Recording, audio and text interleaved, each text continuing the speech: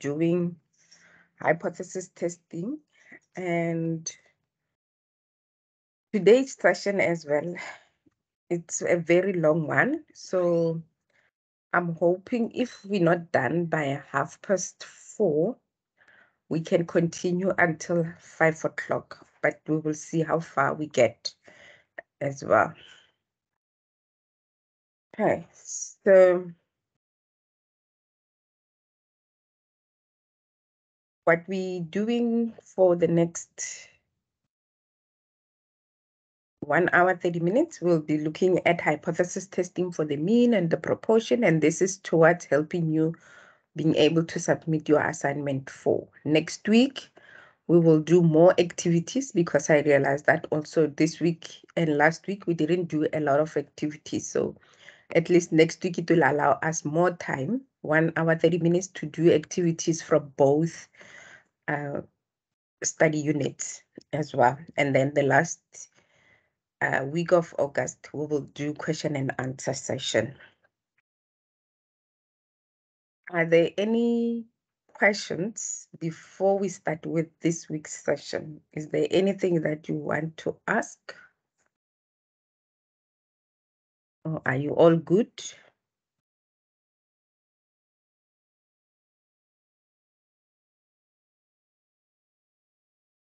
I'm good, thank you. Cool. In the absence of any questions, then that we can continue. We're going to look at, firstly, at the hypothesis testing for the mean. And later on, we're going to look at the hypothesis testing for the proportions.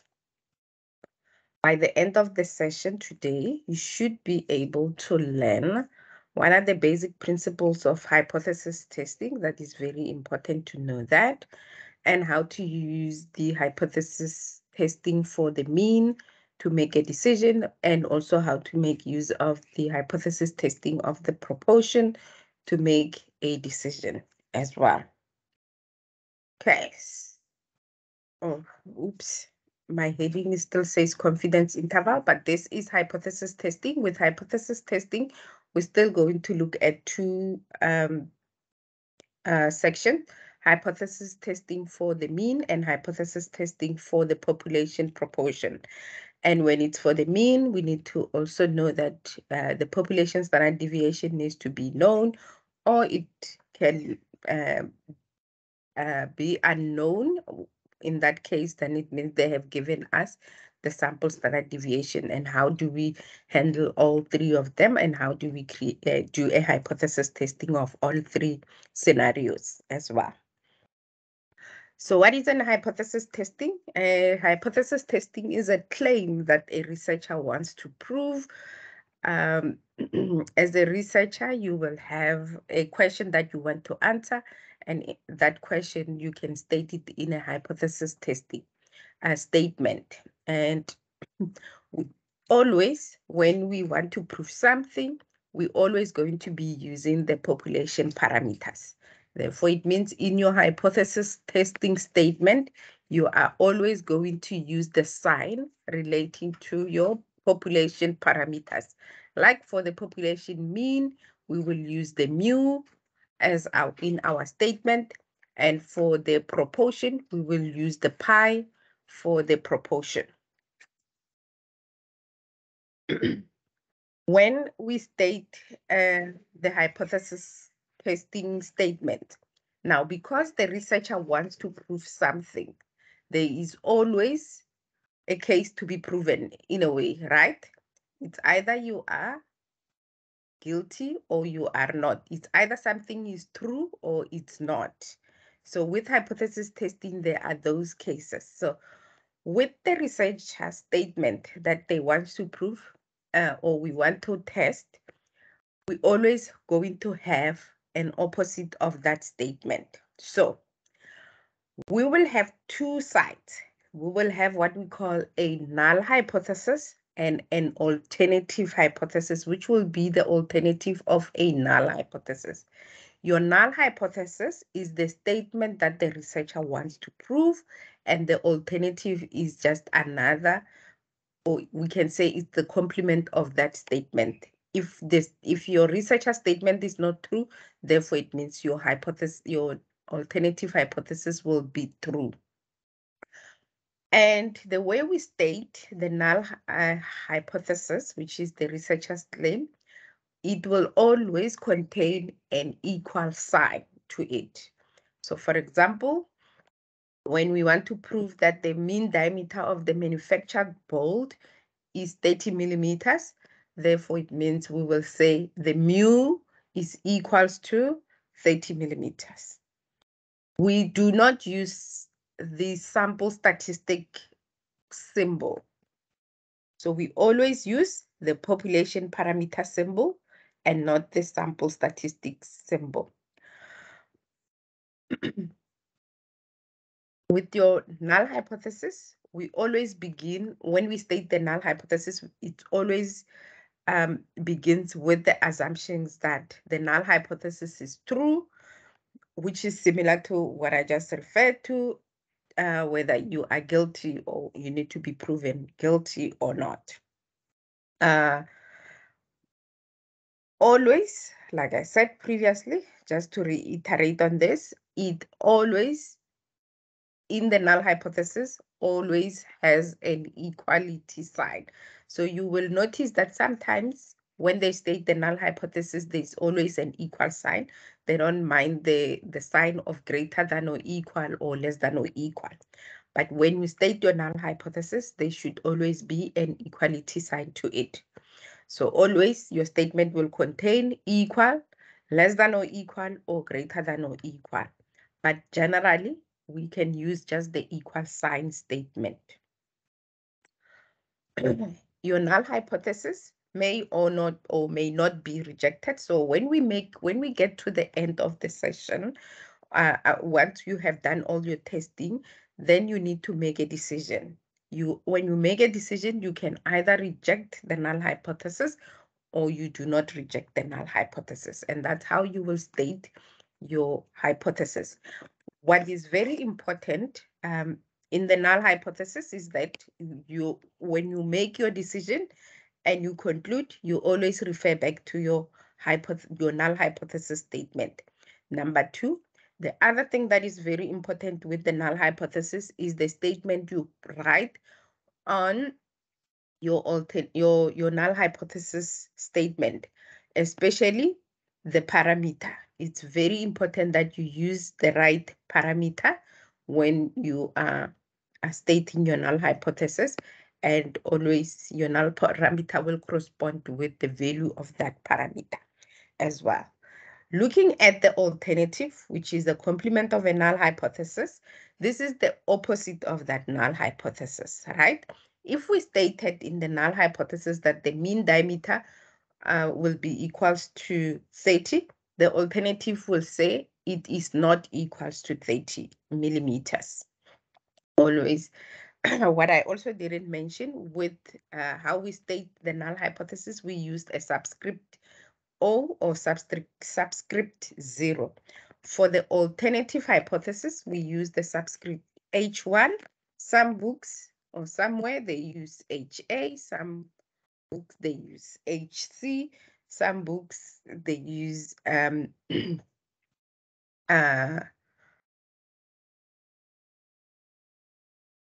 yes, it's either they use HA or H1 or HC, which is the complement.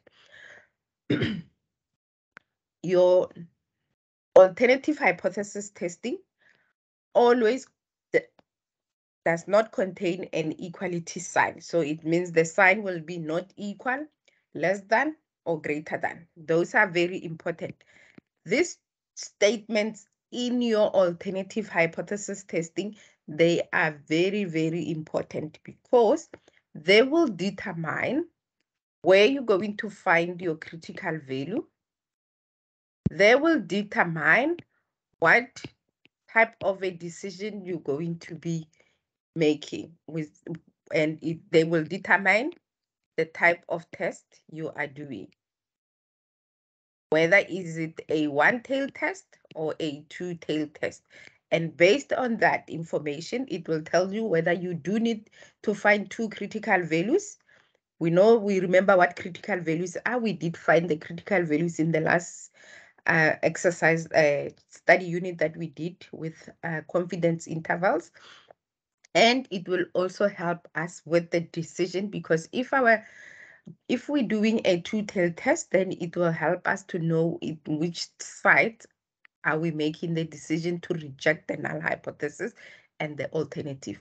Only the sign in your alternative hypothesis is that important to that effect. That is why in your null hypothesis, whether you put a greater than or equal, or you just put an equal sign, it will not matter that much than when you do your alternative hypothesis. The statement you put there is very important. Now, some people might ask, what if the researcher wants to prove that it is less than? Remember, the statement that the researcher wants to prove has to have an equal sign to it. So if the researcher but wants to prove less than, we're going to use the statement of the researcher in our alternative hypothesis. And when we make a decision, if we're going to reject the null hypothesis, we will be rejecting the false null hypothesis, and those will create some errors, and we will get to that just now. Your alternative hypothesis, we do not even have to worry about proving it, whether it's right or wrong, because we always, when we make a decision, we refer back to our null hypothesis statement. Right. Like I explained,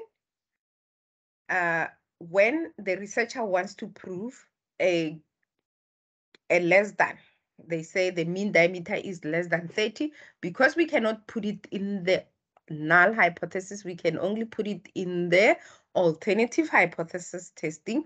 Then when we make a decision, we are going to create an error, because if we reject the null hypothesis, then we are rejecting a false null hypothesis. We're not rejecting the true null hypothesis, because the true hypothesis that the researcher wanted to prove, we placed it on the alternative. So we create what we call a type 1 error if we reject a true null hypothesis. So for example, most of the questions that you will get, you will be rejecting a true null hypothesis, because if you get to the decision where you are rejecting the null hypothesis, and that is what the researcher wanted to prove, then you will be rejecting a true null hypothesis. Like for example, with our null hypothesis that stated that the mean is equals to 30 millimeter. If we reject that null hypothesis, we are creating what we call a type 1 error. And the type 1 error is considered as a serious type of an error, and the probability of a type 1 error is always going to be referred to as the alpha value, or we call that a level of significance. So when we do hypothesis testing, we are always going to find that level of significance to use to find our critical value, so that we are able to make a decision to see whether are we rejecting the null hypothesis or not. And your level of significance, or your alpha value, it is set by the researcher at the beginning. So they will tell you that test at 95% confidence interval, or test at 95% interval. You need to remember that your confidence level of 95% is the same as 1 minus alpha, and you can find your alpha from there. Or you need to remember that a 95% confidence level is equivalent to the level of significance of 0.05. 0.05. We create a type 2 error if we fail to reject a false null hypothesis. So for example, like I did say, if the researcher wants to prove that the mean diameter is less than 30 millimeter, and we put it in the alternative hypothesis, therefore our hypothesis testing, our null hypothesis will state that the mean diameter, if that one was less than, the mean diameter will be greater than or equal, or we can just say the mean diameter is equals to 30 millimeter. And if we do not reject the null hypothesis, then we are committing a type 2 error, which is failing to reject the false null hypothesis. And this is denoted by a beta value, which is a type 2 error probability. Okay. We're now going to move into how do we then do the hypothesis testing. So we're going to look at how do we apply what we just learned now to state the null hypothesis and to use the level of significance. How do we make decisions? So we're going to look at hypothesis testing for the mean, and we're going to look at when the population standard deviation is known. Therefore, it means we're going to somewhere to calculate using the z-test, or we're going to find the critical values on the z-table, or we're going to use z-table at some point to do all this. And we are also going to calculate what we call the z-test statistic, which is what you have learned in sampling distribution, and we will get to that just now.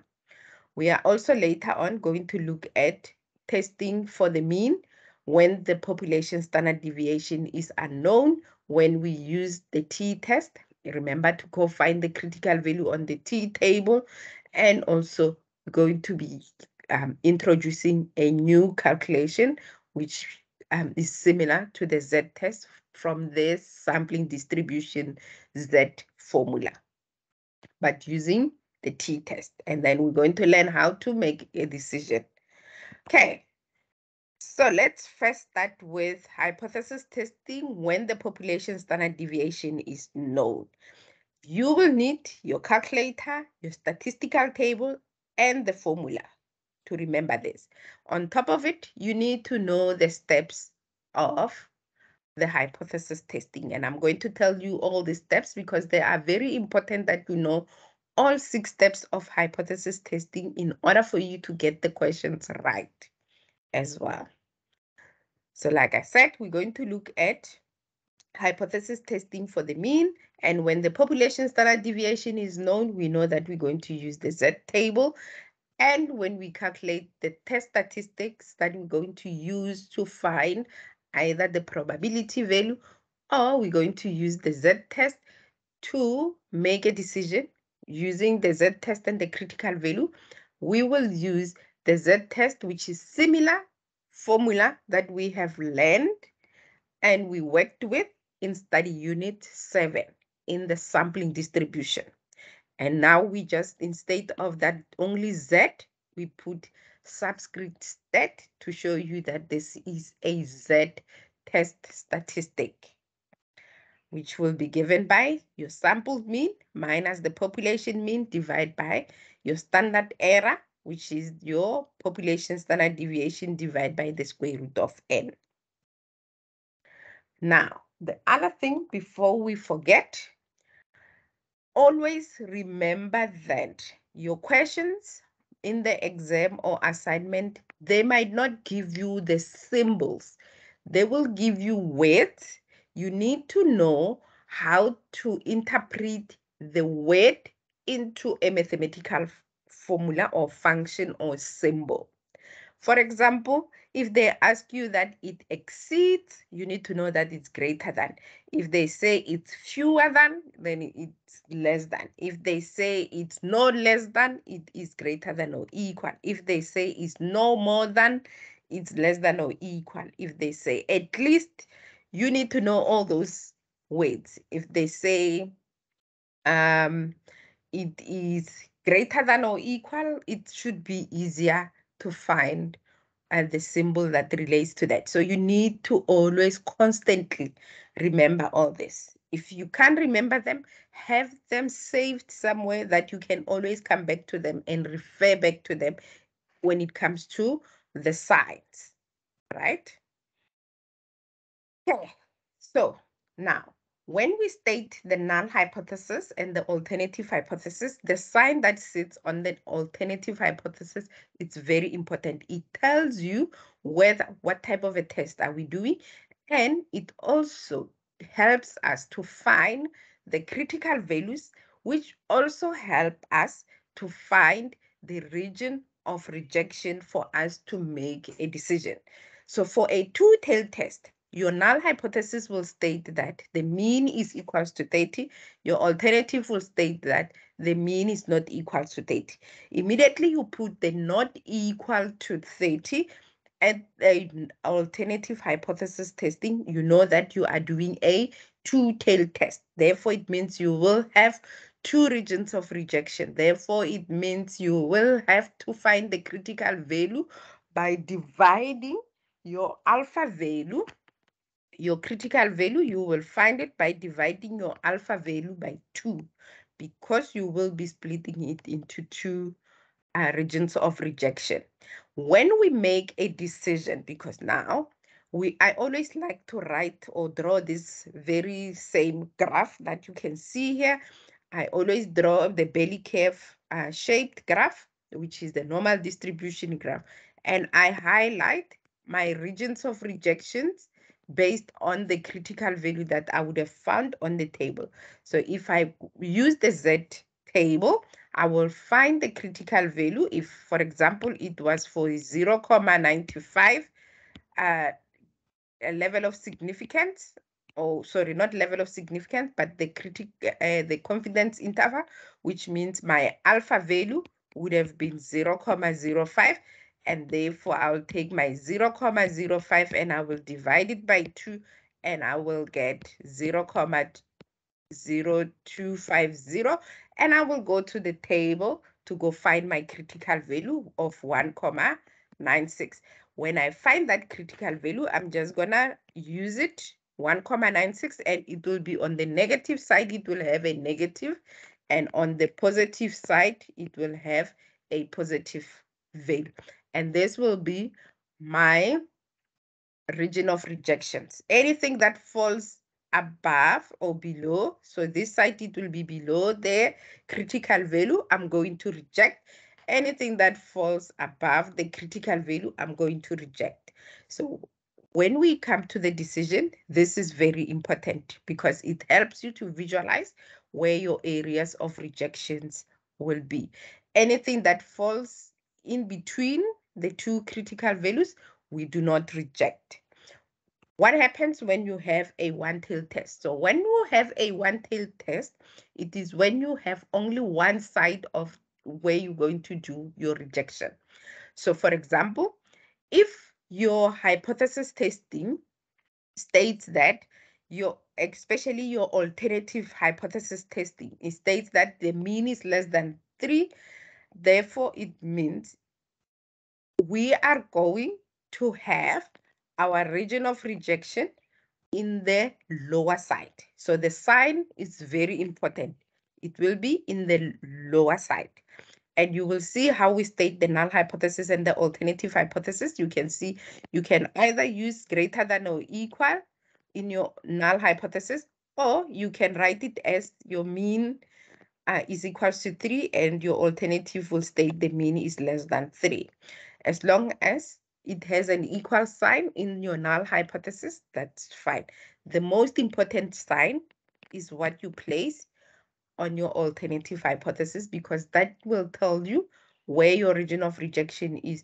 And when we find the critical value, because it is a one-tailed test and it's one-sided, we're going to find our critical value at 0.05 at 1. We don't divide our critical value by 2 for a one-tailed test. It's always going to be alpha value, and we go find the critical value of an alpha value. When it's in the upper tail, it will say it is greater than, and your alternative your null hypothesis will say less than or equal, and your alternative will say greater than, or you can say your null hypothesis is equals to 3, your alternative will state greater than, and then your region of rejection will be in the upper tail area, which means once you have your critical value of 1,96, and on this one, if our critical value will not longer be 1,96, it will be something else. At 0,05, you will find the critical value for that, and you then create your region of rejection, and you will make your decision. Anything that falls below, you do not reject. Anything that falls above the critical value, you reject. So now let's look at how the steps now comes together. Okay, so there are 6 steps that you need to know and always remember. And this statement or these 6 steps can either be the options in your question. For example, option A, B, C, and D, or option 1, 2, 3, and 4 can be one of these statements. So the first step of doing a hypothesis testing is to state your null hypothesis and your alternative hypothesis. And I've shown you how to state your null hypothesis and alternative. Remember, null hypothesis always contains an equal sign. Your alternative, which is very important for your sign, it has no inequality, or it does not have an equal sign. Step number 2, you need to choose the level of significance. State whether is this the for hypothesis testing for the mean when the population standard deviation is known or unknown. You need to also state your sample size, and you need to go and find your critical value. That will be step number 4. Okay, so you need to find your level of significance, which is your alpha value. Step number 3, you need to calculate or determine and calculate your test statistics. So now, if you found that in step number 2, your population standard deviation is known, then you need to find or calculate your test statistics for Z. If it's unknown, you're going to use the t-test statistic. Step number 4, it's very important. If in step number 2 and step number 1, you did something wrong there, you will get step number 3 or step number 4 wrong. Step number 4, it's very important to know that the sign you put in your alternative hypothesis is the correct one, because it will determine how you find your critical value. In step number 2, how you find your level of significance, it's very important as well that you need to make sure that your alpha value is correct, and whether you determine whether the population standard deviation is known or unknown, because in your critical values calculation on step number 4, where you're going to get the critical values to determine your region of rejection, you will use your alpha value and the sign you got. If the sign said it's a two-tailed test, which means it's not equal, then you will divide your alpha by 2 and go find the critical value. If it is less than or it is greater than, then you only use your alpha. You don't divide it by 2. You use your alpha to go find the critical value. If your population standard deviation is known, you find your critical value on the Z table. If your population standard deviation is unknown, you find your critical value on the T table. And therefore, it means you will need to find the degrees of freedom. And the degrees of freedom, you use your N minus 1 to find the degrees of freedom. So it's very important that you follow the steps, because they link to one another. And once you have determined what your appropriate test statistic is and you found your critical value, step number 5 says you can calculate your test statistic. So if we determine that it was a Z test, then we need to calculate the Z test. If we determine that it was a T test, then we need to calculate the T test. And once we're done with that, then we can come to step number 6, which is to make a decision and conclude. When making a decision, we make a decision by using the critical value and your test statistic. So you need to make sure that your step number 3 is correct step number 4 is correct, and step number 5 is calculated correctly, because then you will use both of them to make a decision. And you make a decision referring back to your null hypothesis testing or statement to say whether you reject the null hypothesis or do not reject the null hypothesis. Very careful. In the hypothesis testing for your module, there are 2 statements that you make. You will say, we reject the null hypothesis, or you say, we do not reject the null hypothesis. No other statement you need to make, like, for example, we are not rejecting, the way you state it, we reject the null hypothesis, or we say, we do not reject the null hypothesis. That is the format that you will need to use when you're stating your conclusion, right? Okay, so let's look at an example. Let's test the claim that the true mean diameter of a manufactured bolt is 30 millimeter, and here I'm going to say at 95% confidence level. That is the case. So let's test this hypothesis. Remember our 6 steps. Step number 1 is to state our null hypothesis and our alternative hypothesis. Stating the null hypothesis, our mu is equals to 30, because the statement said, test the claim that the true diameter of the manufactured bolt is 30 millimeter. If they could have said it is greater than, then I will be doing something else. If they said it is less than, then I will be doing something else, because the statement said is, it means it's equal. So the null hypothesis states the mu is equals to 30. The alternative will state that they are not equal to 30. So your mean is not equals to 30. And this, because of the sign that I put or I have placed on my alternative hypothesis testing, then it means I am doing a two-tailed test. And that is very important, because it tells me when I get to the critical value, how am I going to find that critical value?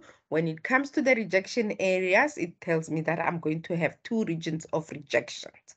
Okay, step number 2, specify the level of significance and your N, and what you are given, for example, whether the population standard deviation is known or not. So here, looking at the statement, the population standard deviation is given, so it's known. My alpha value is 0.05. My N is 100, right? Step number 3, finding determining what type of a test is this. Based on the information, population standard deviation is given. So therefore, I'm going to assume that we're going to be using our Z test, because when the population standard deviation is known, we use the Z test. Step number 4, determine the critical value. So now with step number 4, we do the same. Remember, at 95% confidence level, it's 0.05. So our alpha value will be divided by 2. So it's 0.05 divided by 2, which means it's 0.0250. We go to the table to go look for 0.0250 inside the table, and we go out, it's on 1.9, and we go up 6. And therefore, our critical value is 1.96. And because it is a two-tailed test, we're going to find plus or minus, because it will be on the negative side and on the positive side. And immediately from here, you can draw your graph and say they will be my regions of rejection. So anything that falls here will be rejected. So this will be 1.96, and this will be minus 1.96. And there are my regions of rejection. Anything that falls here, we're going to reject the null hypothesis. Anything that falls here, we're going to reject the null hypothesis. So now we need to find our Z test before we can say we are rejecting the null hypothesis. Step number 5, we compute the z-test statistic. So our z of the sample mean minus the population mean divided by the population standard deviation divided by the square root of n, which gives me our sample mean is 29.84, and our population mean, it's always stated in the hypothesis, so it makes it easier. There it is. It's stating our population standard deviation was 0.8, and our n of 100, square root of 100, and we calculate this, and we find that our z-test statistic is minus 2.0. So where is minus 2.0? And we know that here in the middle here, it's 0. So minus 2 will fall somewhere inside the shaded area. So it will be somewhere that side, because it's minus 2. Your numbers increase as you go to the left. In terms of negative numbers, in terms of positive numbers, they will increase to the right. So minus 2 falls in the rejection area, and then now we can go and make our decision. So that's step number 6. Step number 6, there is our region of rejection based on our alpha value of 0.025. 0.05, our alpha value of 0.05, because there are two sides, we divide it by 2, which is 0.025, and then we go and find our critical value of minus 1.96 and positive 1.96, and we create our region of rejection, and we found that our test statistic is minus 2.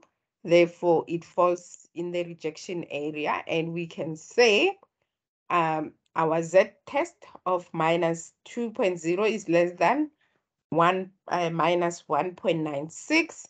So the test statistics is in the rejection area, and we can conclude by saying, since the z-test is equals to minus 2.0, which is less than the critical value of z minus 1.96, we reject the null hypothesis and conclude that there is sufficient evidence that the mean diameter of a manufactured bolt is not equals to 30.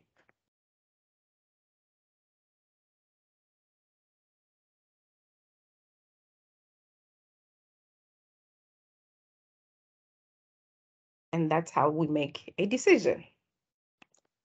Let's look at another scenario when we look at rejecting or doing the hypothesis testing for Z when the population standard deviation is known. Now here, the catch is that we are not going to use the critical value and the test statistic like we did here, but we're going to use the p-value. Remember what the p-value is? The p-value is your probability value. That is the value you find inside the table. Like your alpha value, we said it's a probability in the table. The p-value will also be the probability we're going to find on the table using our z-test statistic. So it means this answer here, which is our z-test statistic value, we're going to use it as our z value on the Z normal distribution table in order for us to find the p-value. And this is only applicable for Z hypothesis testing. Only when we do Z-test hypothesis testing. So later on when we do proportions, because we also use the Z, we can find the p-value, or we can make conclusions based on the p-value. So now, how do we do that? So when we make a decision using the p-value, if your p-value is less than the alpha value, we reject the null hypothesis. And if it's greater than or equals to alpha value, we do not reject the null hypothesis. So always remember, if p-value is lower The H naught must go. The null hypothesis must be rejected. Okay, so how do we do this? Also, we have the 5 steps that the 4 steps you know of, and then we added the step where you just need to go and find the p-value instead of finding the critical value. We removed the critical value step. So you still do, you can still state your null hypothesis and alternative hypothesis. You still need to know what your level of alpha is, because we're going to use our alpha value or our level of significance to make a decision. And you need to know what your sample size is. You need to know what the test statistic is and how you calculate it. So we only state here that it's a z-test statistic, and then you calculate the z-test statistic. And once you have calculated your z-test, the answer of your z, you're going to use that to go find the p-value. Now, what is very, very, very important as well here, there are 2 things. If our alternative hypothesis says 2-tailed test, how we go find the p-value? There are 2 of them. So we're going to find the p-value, but you're going to add them, multiply that by 2. The value you find on the table, you're going to multiply it by 2. If it's less than or greater than, the value you find on the table will just be your p-value, right? Here's the catch. Remember how we dealt with normal distribution questions. If the alternative hypothesis, right? If the answer there it is less than, then it means your p-value will just be the value you find on the table, right? Yippee, that's good, that's great, that's perfect. If it is greater than, always remember, will be 1 minus the value you find on the table, because remember that the table values are always the probability of z less than. Because our p-value is a probability, we always need to keep that in mind. Now, coming to the place where it is not equal, where you have to take both 2 p-values and add them together, you need to pay attention. If your z value is positive, let's start with negative. If your z value is negative, if your z value is negative, then you can say 2 times the table value. That will give you your p-value. If your z-test, if your z value is positive, you're going to say 2 times 1 minus the table value. And that's how complex it is when it comes to the p-value. But if you can get this right, you can get everything correct. So these are the ways that you're going to find your p-value and make a decision based on that, right? Always remember that. Always, always take a picture, memorize this, because when you do your practice examples, and you need to be able to know all this. Okay. And then the last step, we make a decision and conclude. So we're going to use the same question that we had, or the same example. I'm not going to go through each statement again. The same way you state your null hypothesis and alternative, we know that we're doing a 2-tail. So therefore, it means our p-value, we're doing a 2-tail p-value. If it's negative, we're going to just take the value in the table, multiply it by 2, and Bob is your uncle. If it's positive, then we're going to do all these other calculations in between. Okay.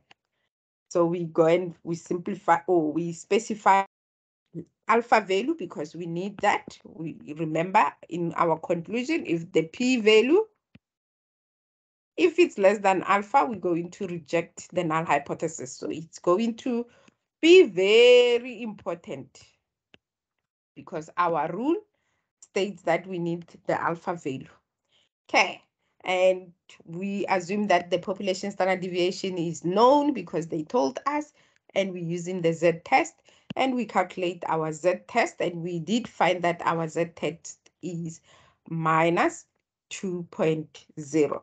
And then, before I come to that slide, let's wait right here. So because it's 2.0, so what did we say when it is minus? It's minus, right? The value we find on the table, we're going to multiply it by 2. So we need to go to the Z table and go find minus 2.0. So we come here, minus 2.0 and 0 at the top, and the answer is 0.00228. So this is only on one side, and this must be applied on both sides. Remember, our critical value, we say this is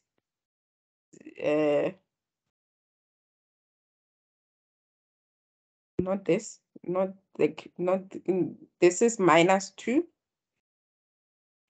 Sorry, positive 2 and minus 2 on this side, and we found that this probability here is 0.0028, right?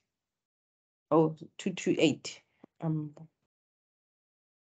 0.228 and 0.0228. So because there are two of them, we're just going to say 2 times 0.0228, which will give us our critical, our p-value. So our p-value will be the combination of the two, the multiplication of the two. So let's see, 2 times, what is 2 times? 0.0456. 0.0456. And that is our p-value. You can say 2 times that, or you can say 0.0228 plus 0.0228. It will also give you the same 0.046. They will give you the same thing. And that's what we do here. So you can say 2 times, or you can say p-value. It's 0.028 plus 0.028, or you can just take the value you find on the table, multiply it by 2, and that will give you your p-value.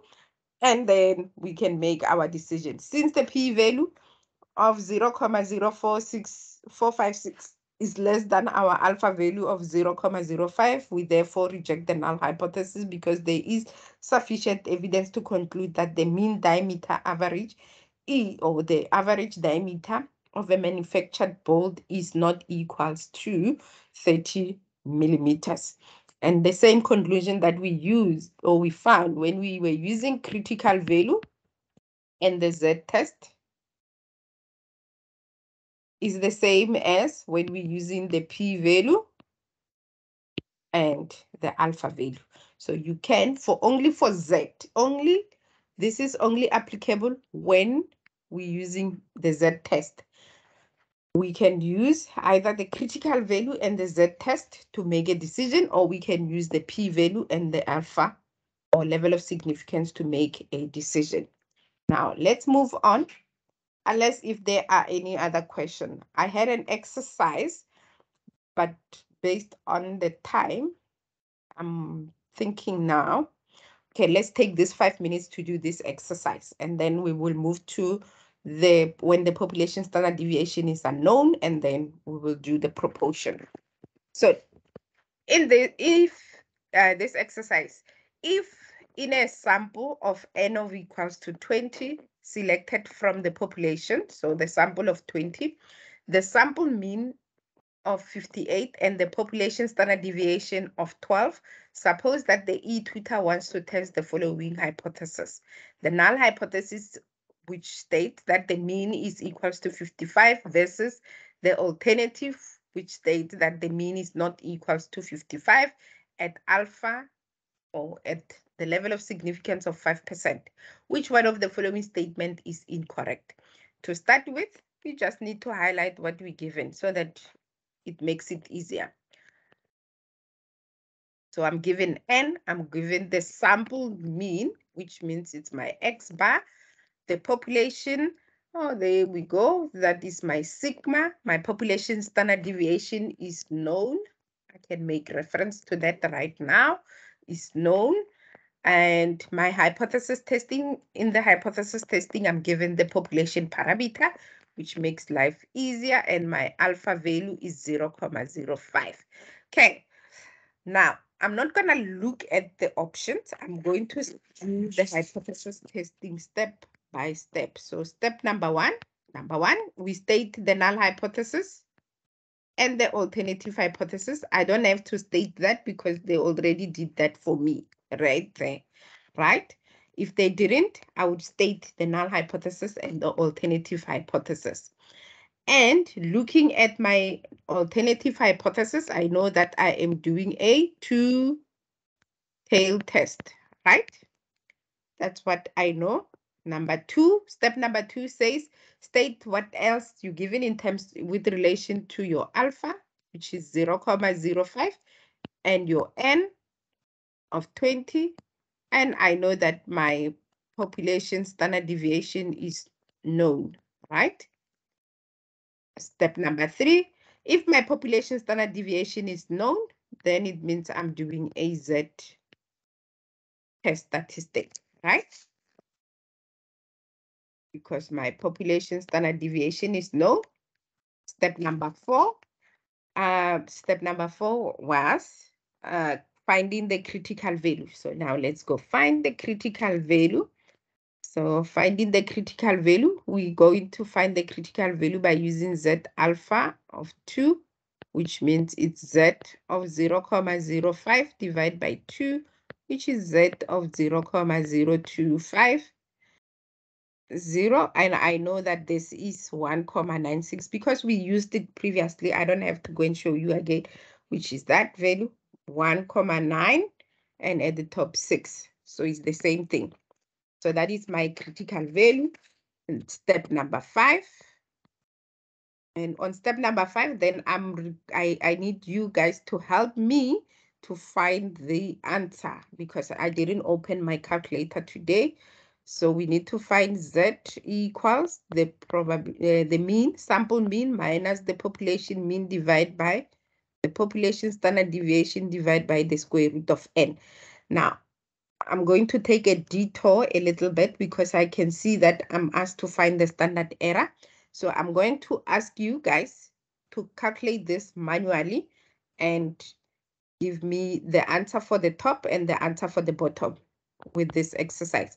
So at the top, our mean is 58 minus our population mean is always stated in your hypothesis testing, which is 55 divided by our standard deviation is 12 divided by the square root of N is 20. Now, I want you to give me the answer for the top part. 58 minus 55. It's 3. It's 3. And the bottom part Then at the bottom, do 12 divided by the square root of 20. 2.68.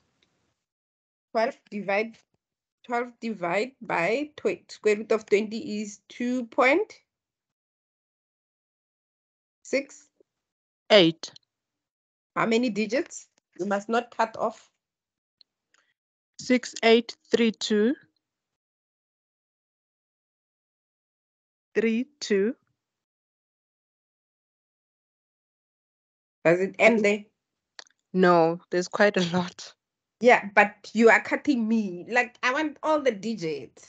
I want to know. 0.68328. Then it means if we leave it, if we leave it to 4 decimals, then it will be 3683.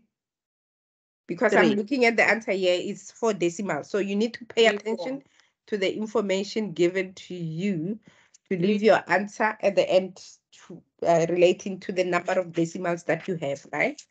Okay, so then let's calculate this and find the actual. So just take 3, divide by that value. 1,1180. 1,1180. Okay. Right. So that is step number 5. Step number 6, we need to make a decision, and making a decision, we can draw our normal distribution graph, and we have our critical value, right? It was 1.96. So 1.96, and it will be negative on this side.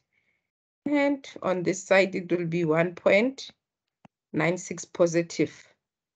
Anything that falls this side, we're going to reject. Anything here, we're going to reject.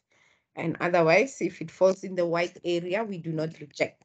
So now let's go and find out. So based on this information that we have on number 5, our Z test, or maybe I forgot to also put there stat. You can also put stat, or you don't have to put stat there. So where does 1.114? It falls on this side, right? In the do not reject area, right? Because this is 196, and this side is minus, and if I have a 0 at the here in the middle, then it will fall somewhere on this side of 0, on the right hand side of 0, still in the do not reject area. So do not reject the null hypothesis, and we can blah blah blah blah confirm that at the level of significance, blah blah blah. So that is based on the critical value, right? Or we can also base the decision on the p-value. So I'm taking it one step, because we don't have the p-value there, but I'm just taking it one step. So we have our z, we can go and find, and because it's positive, to go find the p-value. So our p-value, and we're doing a two-tailed test. This is positive. Then it means we're going to say 2 times 1 minus the value we're going to find on the table. So on the table, we need 2 decimals. So it will be 1.12, right? So we go and find 1 on the positive side of the table. We're looking for 1.1, and at the top, it should be 2, because we're looking for 1.112, where they both meet, which is 0.8686. 1 minus 0.8686.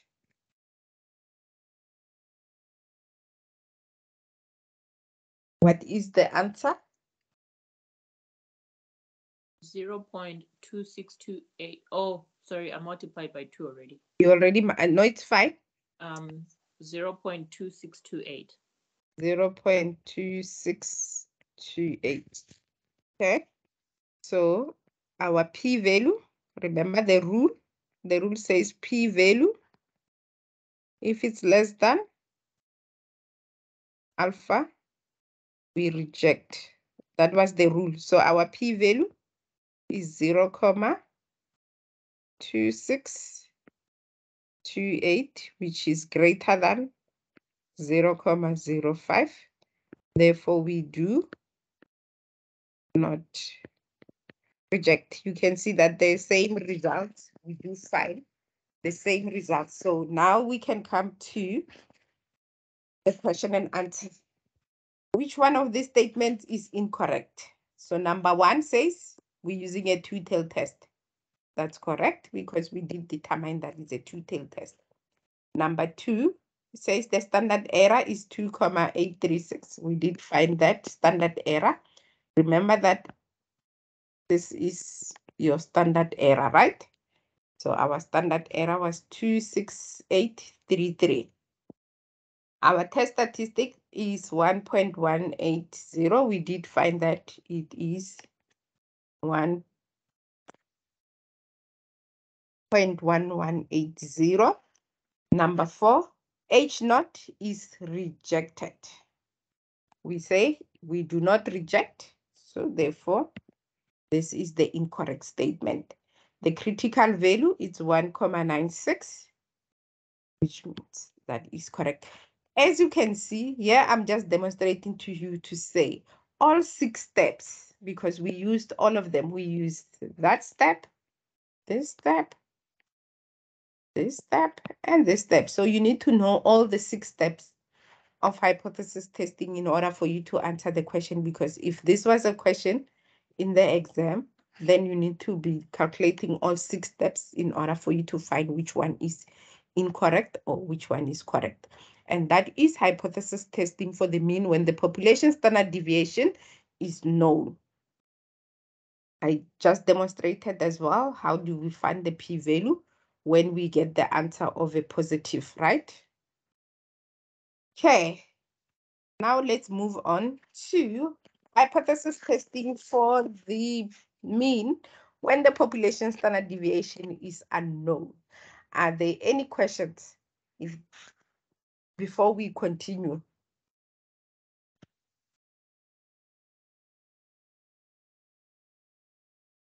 Okay, no questions. Then we can move on to the next one.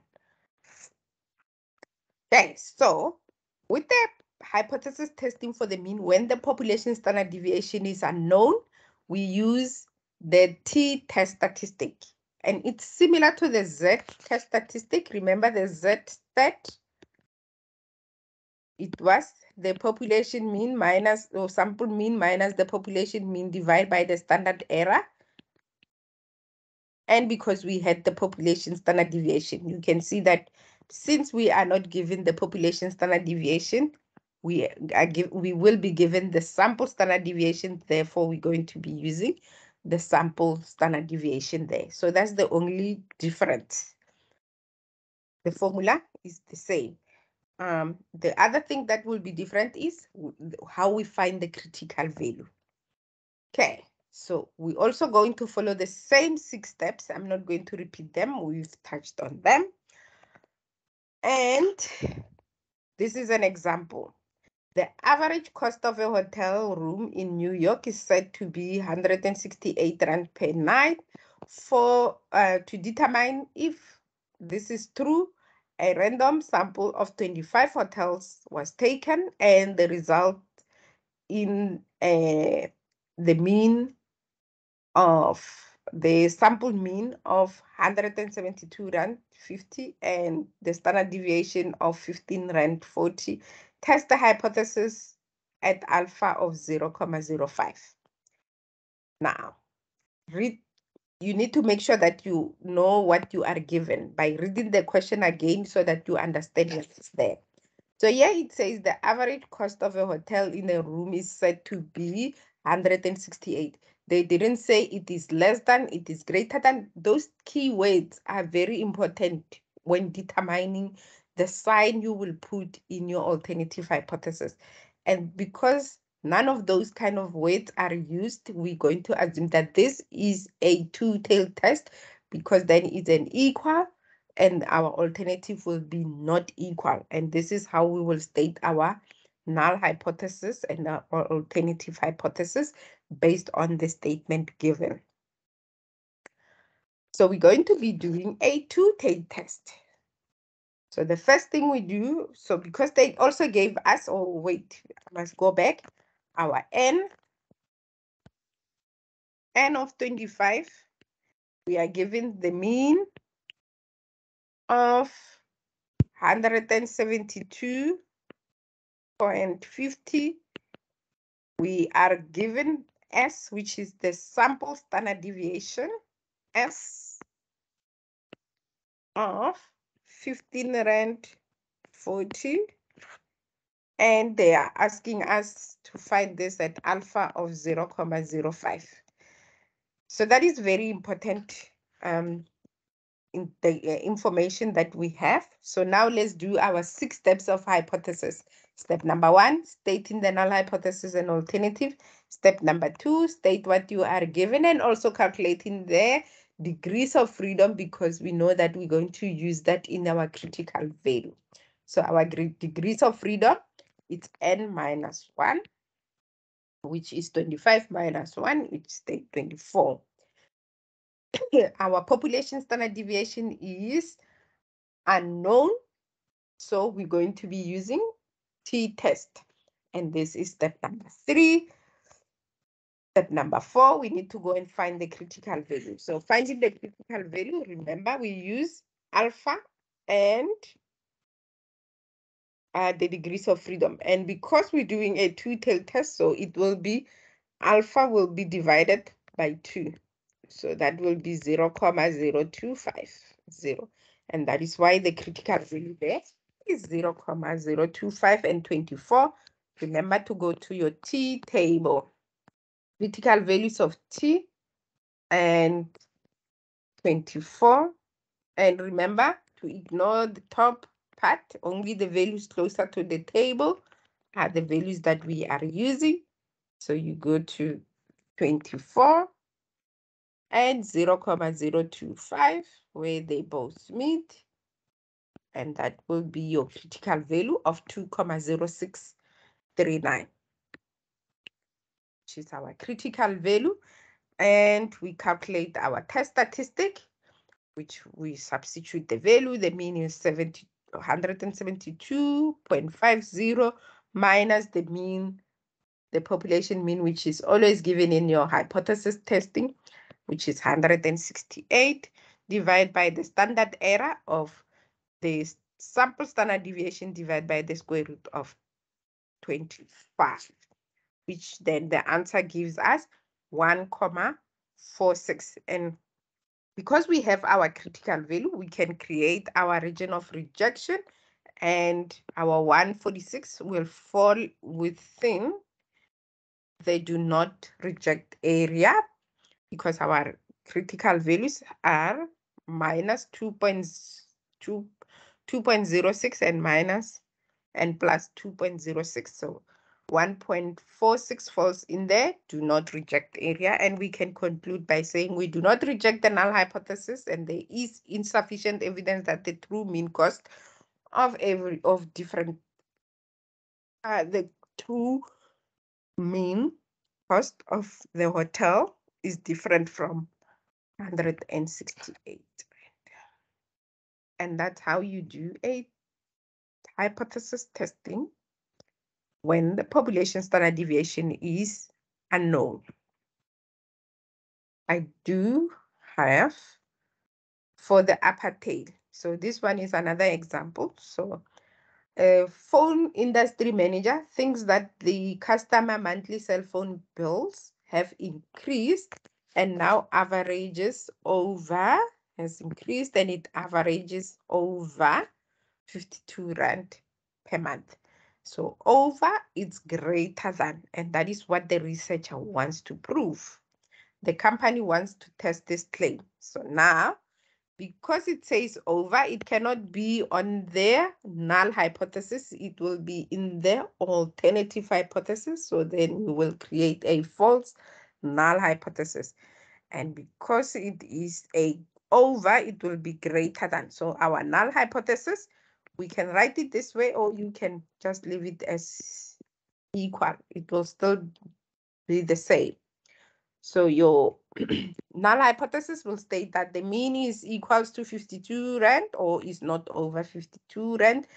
And the alternative will state that the mean is over 52 or it's greater than 52.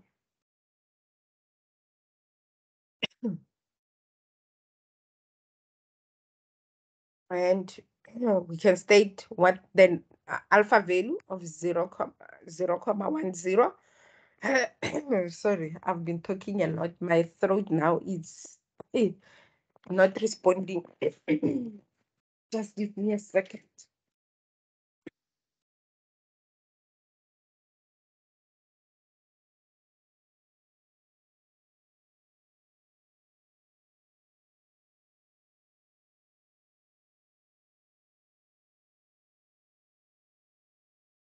Okay, so we are given the alpha value of 0.1 and our n of 25. We know that we can find the degrees of freedom, which will be 24.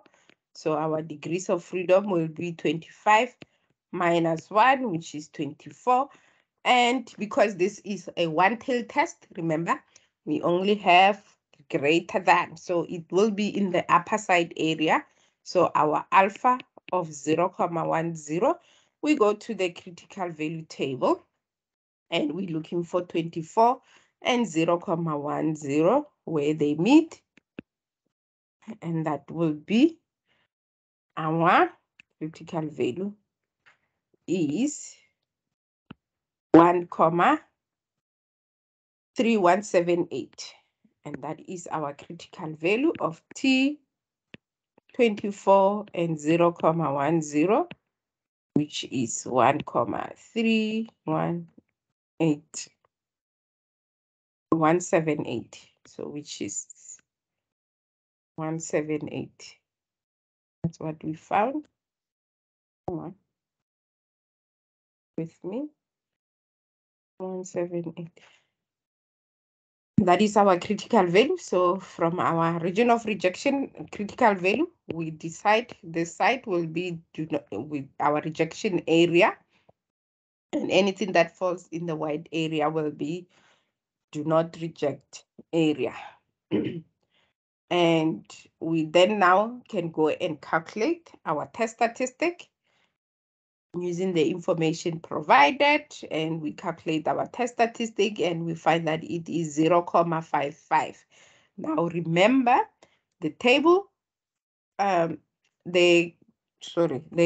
critical value we found was 1.318 from the table, and now our test statistic is 0.05, and therefore we can determine where it will fall, and it falls in the do not reject area. And we can conclude we do not reject the null hypothesis since the test statistic is equal to 0.55, which is less than or equals to the critical value of 1.318. Therefore, there is not sufficient evidence that the mean bill is over 52 rand. And that's how you make a decision. I also have an exercise. My worry is if I do this exercise, we won't be able to do the proportions. Let me get your feeling. Do you want us to carry on up until 5? But my throat now is refusing. It's fighting with me. What are your take? Must we continue until 5?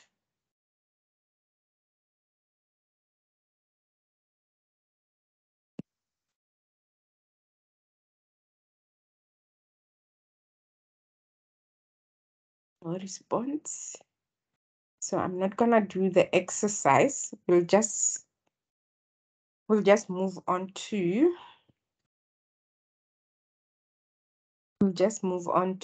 the proportions because we only left with 10 minutes.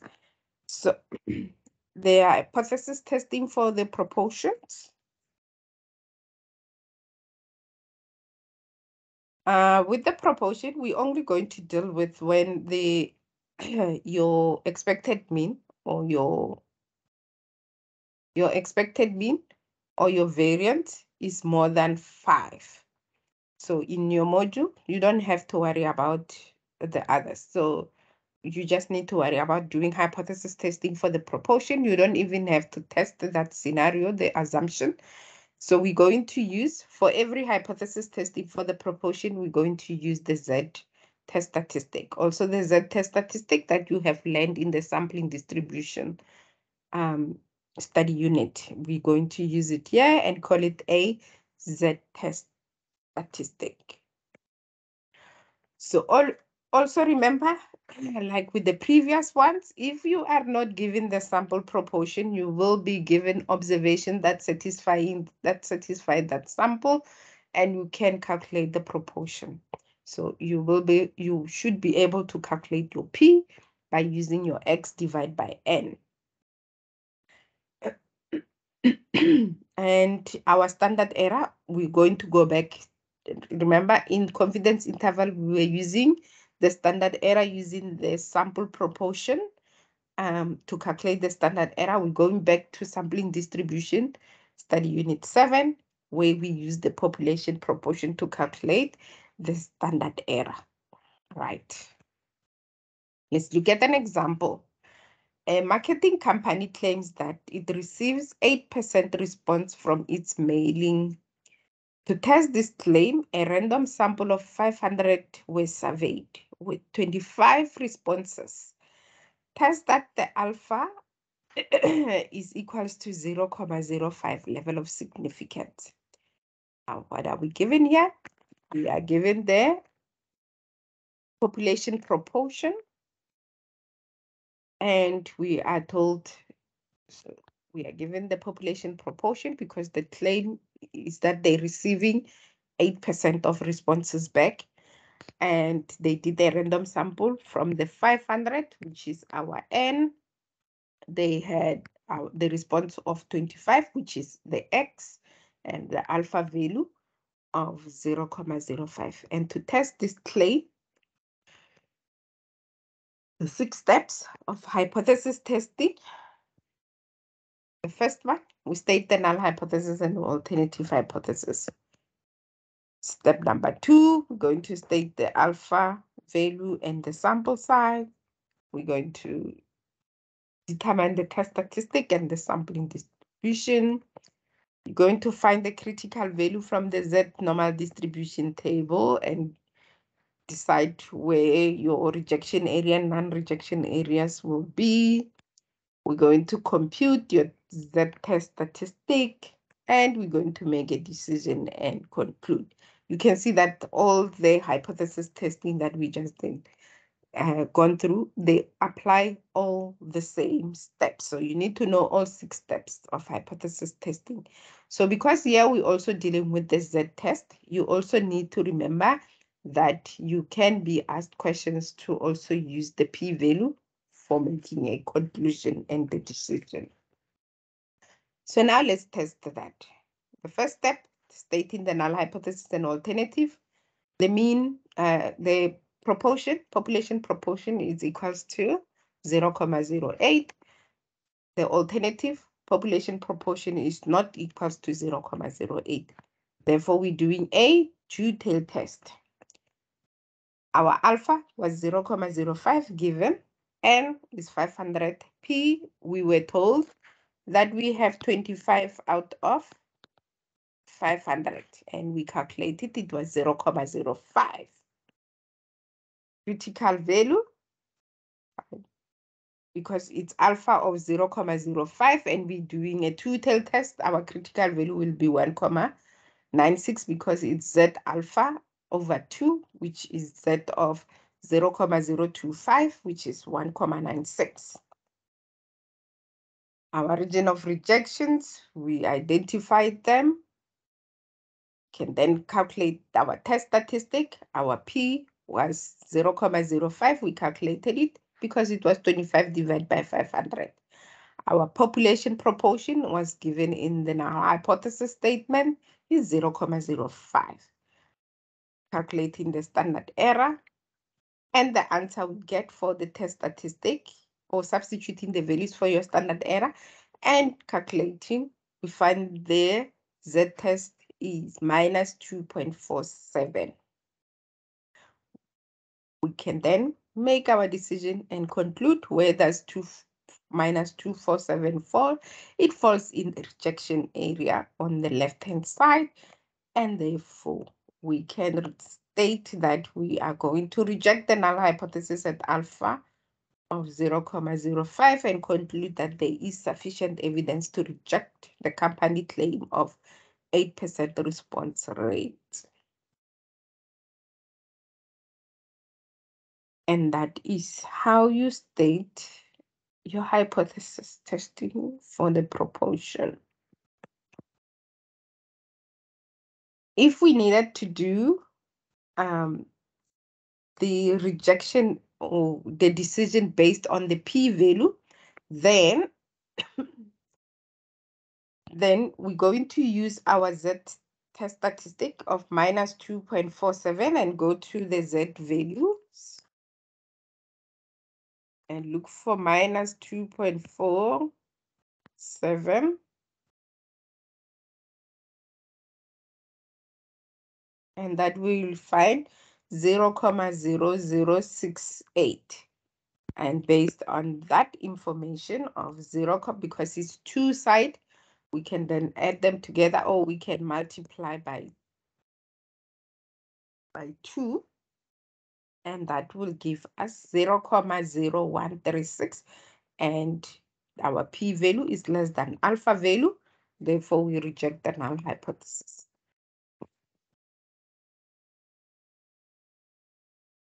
Okay, in the last 3 minutes, we can look at this example.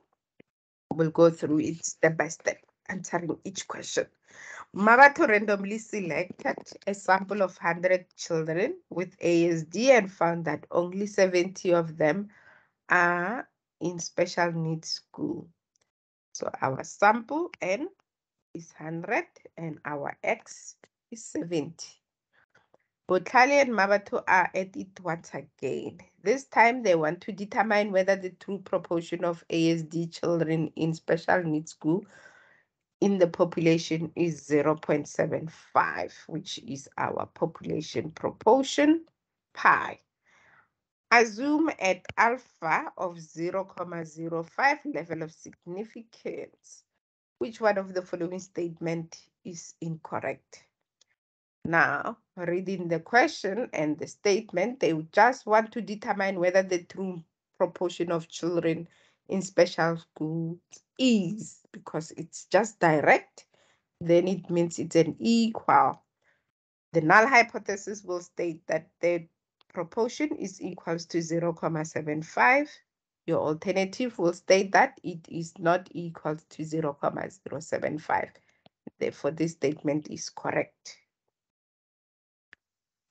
Number 2, finding the critical value. Because we're doing a two-tailed test, and this is a two-tailed test, so it means our alpha divided by 2 will be 0.05 divided by 2, which is 0.0250.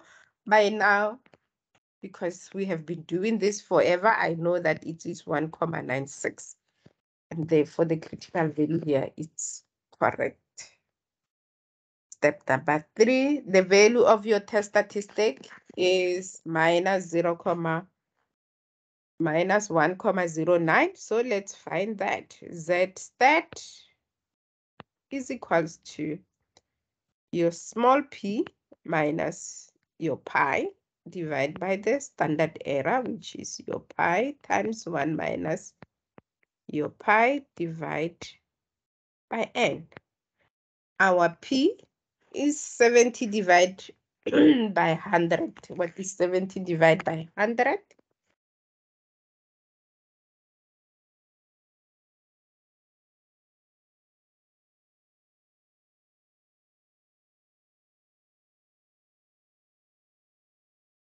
0.7.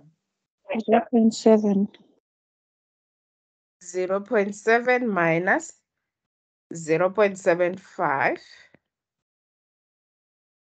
divided by the square root of 0.75 times 1 minus 0.75 divide by our n is 100. You can calculate the whole of it.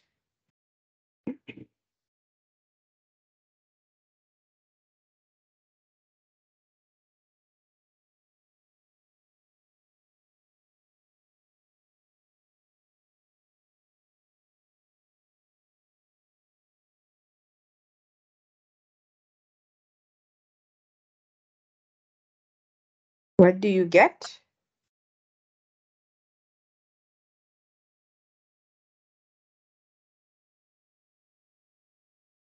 I get minus 1.54. What do you get? Same here. You also get minus 1.5. Yes, I also get 5. minus 1. Therefore, that one is incorrect. And they say the p-value is 0.25. We can double check that as well. So let's go and look for the p-value. And the p-value, we use the value we found.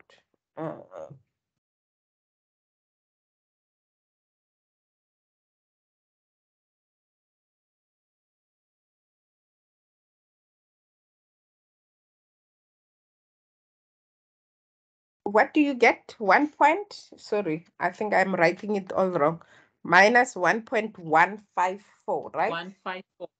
Yes. Let's take one. Minus 1 point. So we can leave it as minus 1.15. So we go to the table and look for, remove all this, minus 1.15 minus 1.1,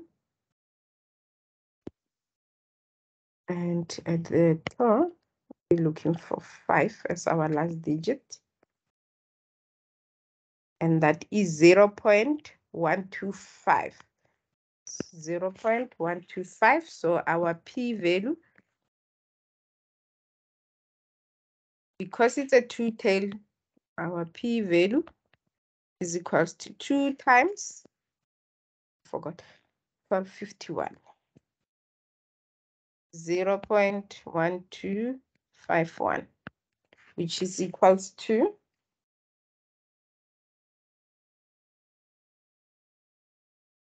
0.2502. 2502, which means that is correct, and that's how you will find your p-value. And the last one says we do not reject the null hypothesis, so we can assume that the rule says if the p-value, so because this is the rule, right? That is the rule. It says if the p-value is less than the critical value, we reject the null hypothesis. Our p-value is 0.2502. Our alpha value is 0.05. So it is greater than, therefore we do not reject, because the rule says we reject the null hypothesis if the p-value is less than that. So we do not reject the null hypothesis. That is true. Otherwise, we could have used the critical value, and our critical value is 1.96, 1.96 and 1.96. This side is negative, and we look at our our Z value is minus 1 point. It falls in the do not reject area as well. And that's how you do the hypothesis testing. Likewise, on the notes, I did include some extra additional questions for you to practice and go through the same content. So we do have exercise 1, where you can look at some of the information from there, and exercise 2, you can take a screenshot of them, and exercise 3,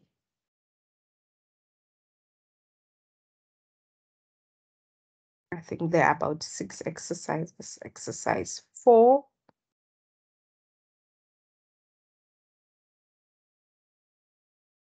and exercise 5. You can always, if you are using the video, you can always pause and do the exercise and then move on to the next one.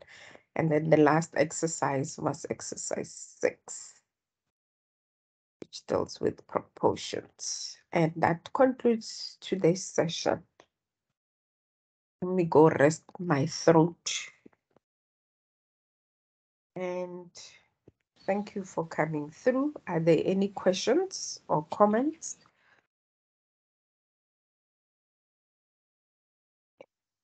If there are none, then Thank you, Lizzie. Thank you. have a Thank you, lovely Lizzie. There we go. Have a lovely weekend or evening. Thank you. Bye.